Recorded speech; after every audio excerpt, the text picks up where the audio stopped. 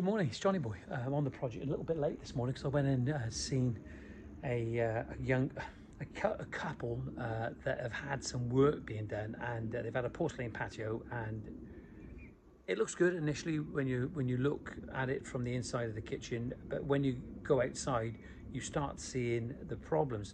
One of the first problems that they actually have there is that there is they've basically paved over an inspection chamber, which isn't good at all. You need access to inspection chambers.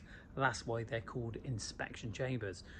And then we have a black border with a block paving brick edge against the porcelain product, which aesthetically in black it looks good, but for me, but that doesn't matter. That's not the problem when it comes to design. There's good design and there's bad design, and I would have used maybe a slate product as a contrasting brick edge, but in this case they've used a block paving brick, which looks a little bit commercial in comparison to the porcelain paving that they've laid. And but what they've got is they've got a dry joint all the way across the border, right the way across from A to B, running about 10-11 meters, I think it is, something like that. And it's just a dry joint, but that sits next to a flower bed, and that flower bed is going to have lots of sort of weeds and things that are going to grow into that dry joint. You know what it's like when it grows in between block paving, and you see it on driveways all too often where they haven't sanded over correctly. So what do you use a cementitious grate along there so no weeds can grow in there, or do you brush in sand? So it's not good at all. Weeds are going to grow into there, and they're going to have it all the way along. They've got this modern contemporary patio, and they've got weeds growing into it. Well, they will do anyway. There's no doubt that that's going to happen.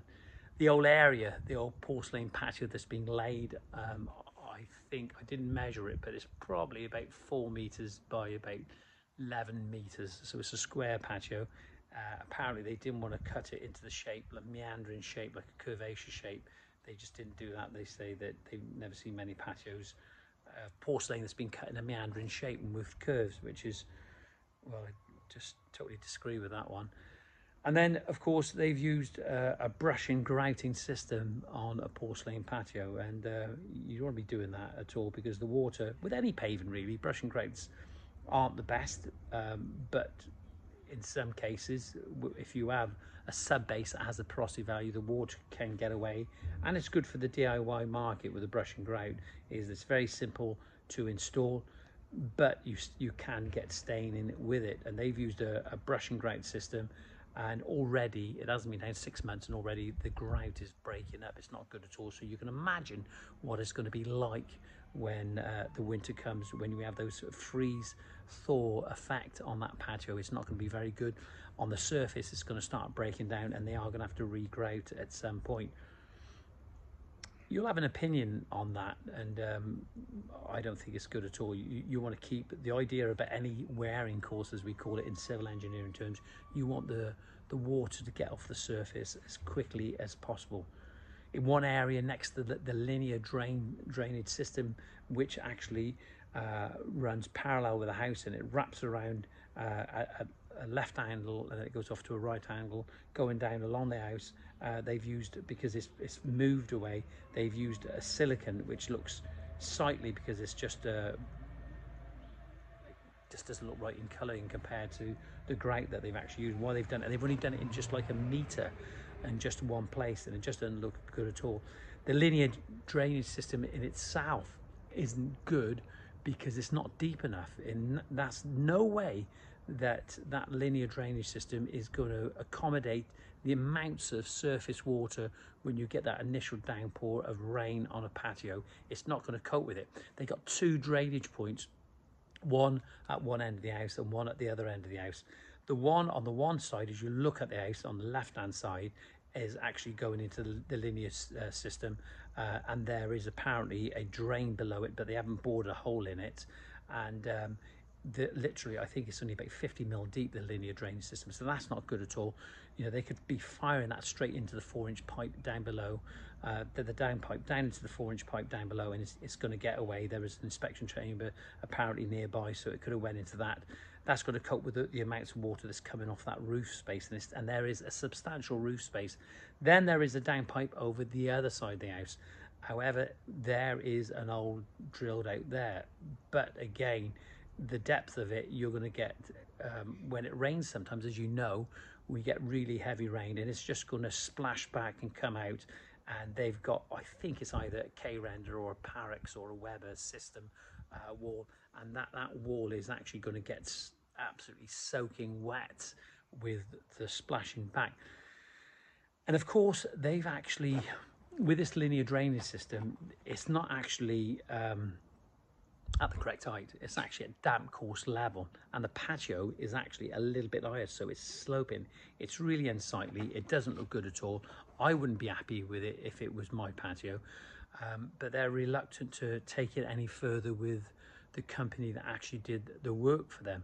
I suggested that they should probably go back to them, but having a patio up to damp course level without, they've got bridging. I mean, the linear drainage system is tight to the house, it's leaning to the house, and when water sits on top of the drainage system in places on those little squares, it's going to run back and it's going to hit the damp course, and you're going to have that bridging effect, and then you're going to get water transferring across into the superstructure being the house.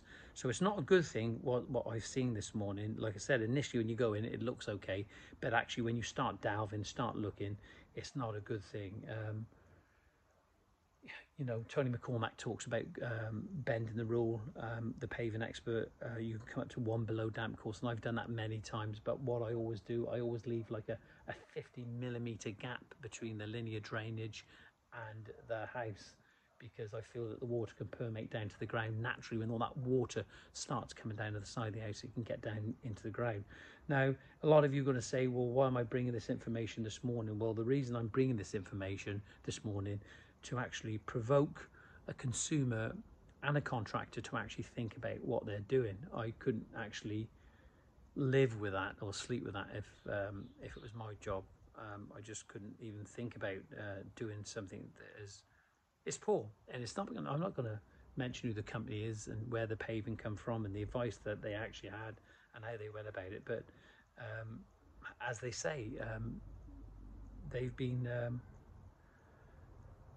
It's not good. It's just not good at all. And when you look at it, for any contractor going out, they would see the problem straight away. And what do they do about it? Do they go back?